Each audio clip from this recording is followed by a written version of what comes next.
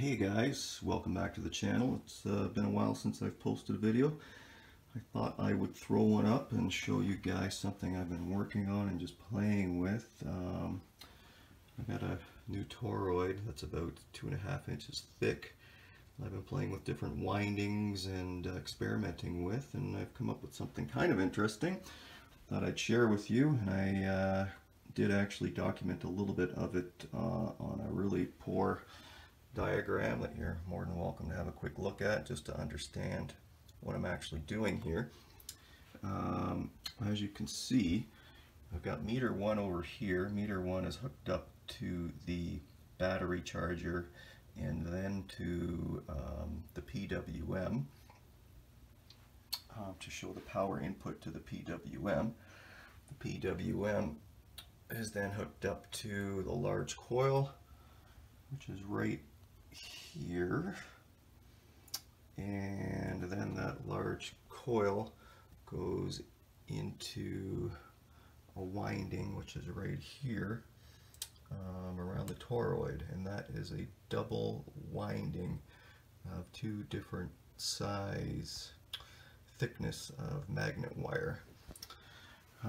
Anyways, when it's all said and done, there is this LED that I have hooked up, and it is fairly bright. There's definitely some good power coming out of there, but as you can see, there's absolutely nothing going into the circuit. So I would assume it's resonating. This meter here I have actually hooked up across the LED light, and it's showing some voltage there. I'm not exactly sure what it's measuring, but it is across the light. Again, there's nothing coming into the system, and I'll quickly just kind of back up and kind of show you. As always, it's a little messy, that's why I drew it out for you guys.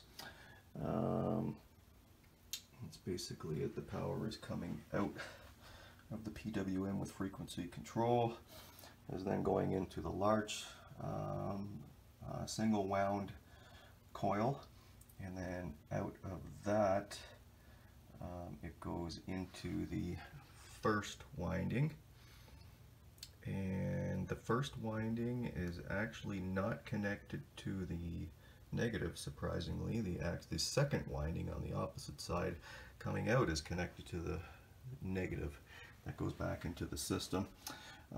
So in a nutshell, those windings are not touching each other, and the positive and the negative are not hooked up on the same winding. So that's basically it. There it is. Here's the drawing. I initially had a couple of caps hooked up to the LED. It didn't seem to make a difference, so I took those out. But yeah, it's just continuously lit. Pretty bright. And I've tested it a bunch of times, and I don't seem to see any sort of input on this with the meters I have anyways. I'm going to do some more experimentation.